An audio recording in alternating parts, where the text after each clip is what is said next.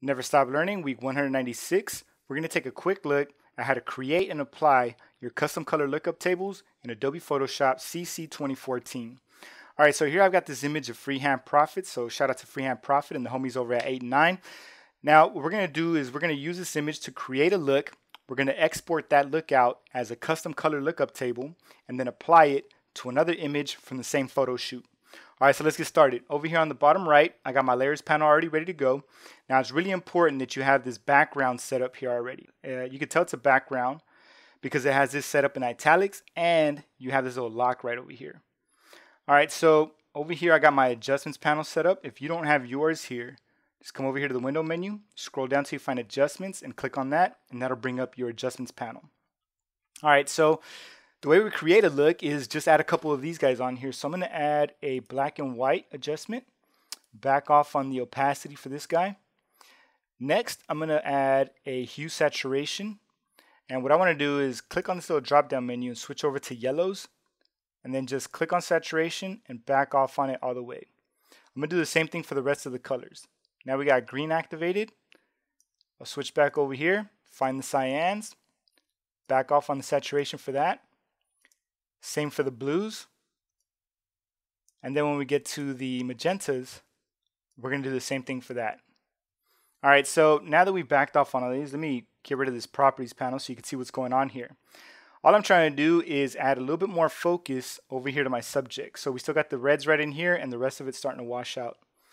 All right, so I can make another adjustment like over here into the black and white. I probably want to back off on this a little bit. All right, there we go. So that's starting to let some of the original colors show through again. I'm going to target the hue saturation and then back to the adjustments panel. In here, I'm going to add a color balance adjustment. So now we have 3 different adjustments. We could already export this. We could even export it after one adjustment, but I figured I'd pile on a couple of them to make it worth my while. All right, so now that I got the color balance up, let's slide this guy over towards red a little bit. All right, great. That looks good. And then I'm going to slide this guy over to yellow a little bit. All right, cool. All I'm trying to do is trying to make this look as though it's like a different planet or something. Next, I'm going to bring up my levels. Now, if you need to set your black and white point, go for it. But at the moment, I think I'll blow them out. So I'm just going to switch over to the midtones. Now, click and drag on this guy towards the left to kind of wash things out a little bit. Click and drag on it towards the right to start adding some contrast. All right, so that looks pretty good. I don't mind that I'm losing some detail in here. We could always bring that back later. All right, next I'm going to apply a curves adjustment. Now I could use this on image adjustment tool, come back into these pants, and then just open that up a little bit so we get some more detail in there. In these eyes, I'm going to click and drag that down a little bit. There you go. Great, so now I have my new look ready to be exported. The way we export this is you come over here to the file menu, scroll down till you find export, and then you want to choose this option for color lookup tables. When you click on that, it's going to bring up this window here. Now, in the description, it's going to take on the name of your document. Over here for copyright, you can put in whatever information you see fit. Over here it says use lowercase file extensions. I got that option checked. Under quality, you have this drop-down menu and you can switch through these different options. I'm going to leave mine set to high. That one seems to work out pretty good for me. Now, over here in formats, because I am going to just leave this in the Adobe world, I'm going to leave this box checked for cube. If you're going to bring this outside of Adobe, you want to go ahead and check the rest of these boxes so you can make sure you have different formats that are going to be compatible for that software. All right, so I'm going to leave these guys in check because I know I'm not going to take it out of the Adobe space. I'm going to click OK to accept that. Now I'm going to go to the desktop because I want to save these guys off. I'm going to create a new folder called LUTs for LUTs. All right, and here I'm going to leave this guy named as Gary Ready. Save this one off, and we already have this saved off as a new color lookup table. All right, so I'm going to switch over to this other document, and we're going to apply it right in here.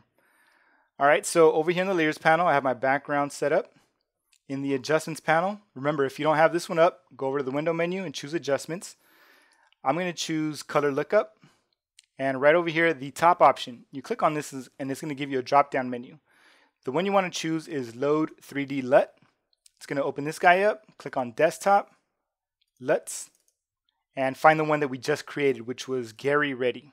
I'm going to choose Open to accept that, and it's going to go ahead and apply it to this document. So let me get rid of the properties. Over here in the layers panel on the right, you're going to see we have this color lookup table, and then we have our background. If I come over here, I could toggle the visibility of this color lookup. Now you see the original image. I'll click on it again, and now you see it with the new look applied to it. All right, so that's it. That's how you create and apply your custom color lookup tables. One thing I do want to show you though is I ran into a couple problems when I was first trying to create them, so let me show you how to get out of those situations. Back to the first document. All right, so remember I was saying it's really important to have a background set up. Well, over here in your layers panel, if I click on this little lock, it's going to turn it into a regular pixel-based layer. All right, so let's see what happens when I try to export this look. Over here into the File menu, scroll down to Export, and then choose Color Lookup Tables. When I click on that, I get this warning, could not export color lookup tables because this document has no background. All right, click OK to dismiss that. And I just wanted to show you that you need to have a background in order for you to create a color lookup table. All right, so I'm going to hide these guys really quick. I'm going to Command click on this little thumbnail. That way I'm selecting all the pixels in my document. I'm going to hit Command C to copy them onto my clipboard, and then Command N to create a new document. Now, the important part right here is where it says preset. You want to make sure it's set to clipboard. Click OK. The reason that's important is when I paste in my image, it's going to fit in there perfectly. All right, so this is something else I ran into when I was first starting to create these custom color lookup tables. Take a look over here in the layers panel. I have my layer and I have my background. So let's go ahead and create a new look. Over here, I'm going to add black and white. I'm going to back off on the opacity. All right, that looks good. Next, I'm going to actually just go for color balance, and I'm going to add blue. That looks pretty cool. And then a levels adjustment. We're going to make this a little bit darker. There we go. All right, great. So now I have this new look that I want to apply. Well, actually, I want to export this first. So we'll come over here to the File menu, scroll down, Export, and we're going to choose Color Lookup Tables. Click on that once, and it's going to give us the Color Lookup Tables. In here, we can make whatever changes we need, but I'm going to click OK to accept that. Go back to my desktop because that's where I have my LUTs folder. Now I'm going to name this guy Test. All right, it's going to just help me figure out which one's which. Click on Save to accept that, and we already created that new one. So we didn't get any warnings because we do have a background. We're all good. I'll come back over here. Now I have this color lookup already. I'm going to get rid of it. So I'm going to click right here on this little icon, click and drag it, and then just dump it over here in the bin. All right, now in the Adjustments panel, I'm going to click on Color Lookup. Load 3D LUT, choose that option. All right, now I'm going to choose this guy right here for test.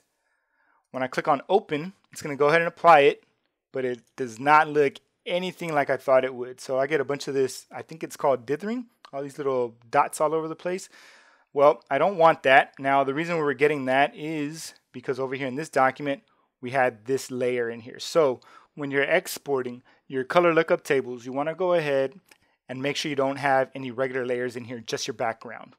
All right, so again, the way you would create that, let's come back over here to this document. I'm going to deselect this guy. Let's get rid of all these guys first. All right, all I did was shift click, drag, dump them in the bin. All right, you want to right click on that layer, scroll down until you find flatten image. Now you have a background set up. Let's come over here to adjustments, click on black and white. It doesn't have to be black and white. I've just been using that one to kind of get a good look really quick. Over here, this time I'm going to switch over to yellow. All right, I like that one a lot. There you go. So now we have enough to create a new look. Over here, File, Export, Color Lookup Tables. All right, I'm going to click OK to accept that. Desktop, LUTs, and this one I'm going to name Yellow. All right, save this guy off. Let's come back to this document, get rid of this ugly color lookup table, and throw it in the bin. In the Adjustments panel, click on Color Lookup. Then you want to load that 3D LUT. Yellow is the new one we created. Click Open, and it's going to go ahead and apply this new color lookup table to our image. And there you have it, folks. That's how you create and apply your custom color lookup tables in Adobe Photoshop CC 2014.